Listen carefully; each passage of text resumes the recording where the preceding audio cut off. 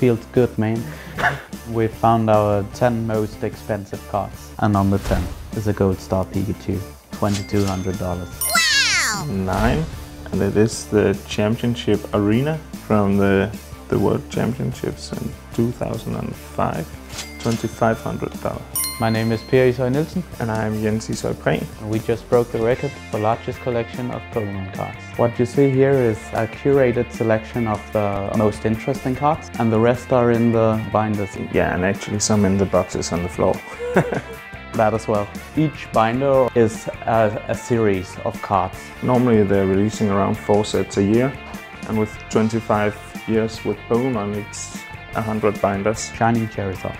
It's shining, that's always a good combination for expensive cards. It's around $3,500. Vaporeon.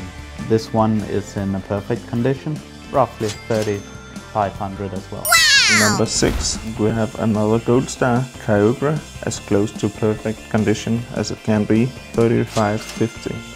Number 5, Tropical Tidal Wave promo card you got in the World Championship in 2005. There's only 4 graded 10 in the entire world, with around $5,000. Number 4, World Championship card in 2017. It has the champion stamp on it, around $5,000. Another Vaporeon. So it's the first edition jungle version, around $7,000, $7,500. Wow. Another Gold Star, given to participants in organized plays back in 2005. This was the first expensive card I bought. It wasn't as expensive then, but right now it sits at around $15,000.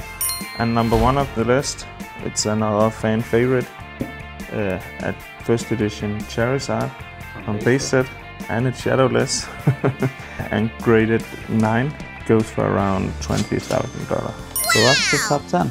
It's surreal to have this certificate. Yeah, we have been working to reach this goal for so long, and now we actually reached it, and it's so cool. We're not done. No, not at all. But we will return with the 30 years anniversary and see if we can break our own record.